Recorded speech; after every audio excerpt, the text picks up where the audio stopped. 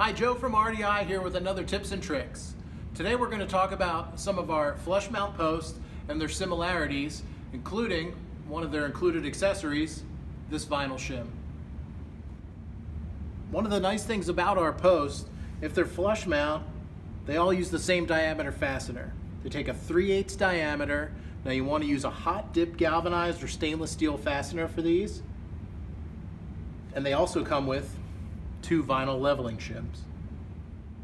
Now today we have our structural post that takes a vinyl 4 or 5-inch sleeve, but this holds true for all our flush mount posts, whether it's a structural post for vinyl, aluminum, our steel Excalibur post, Titan structural post.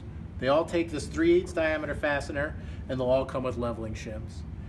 In addition to the fastener size being the same on all the posts, 3/8 diameter, they can take a lag, a through bolt, which you can use the included sandwich plate, Tapcon or redhead if you're going into concrete.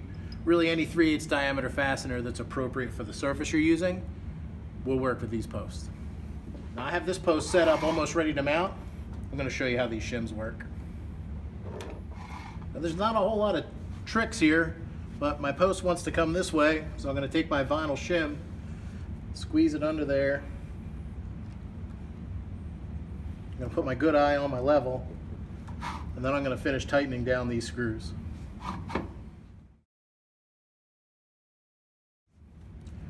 After the post is plumb and you've tightened all the screws, you can take a razor knife or even a hammer and a chisel.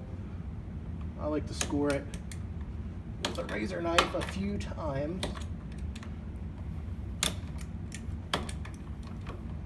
And then you can usually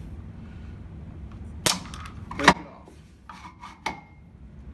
That's it on our post install kits and vinyl shims. Remember, keep those libations level.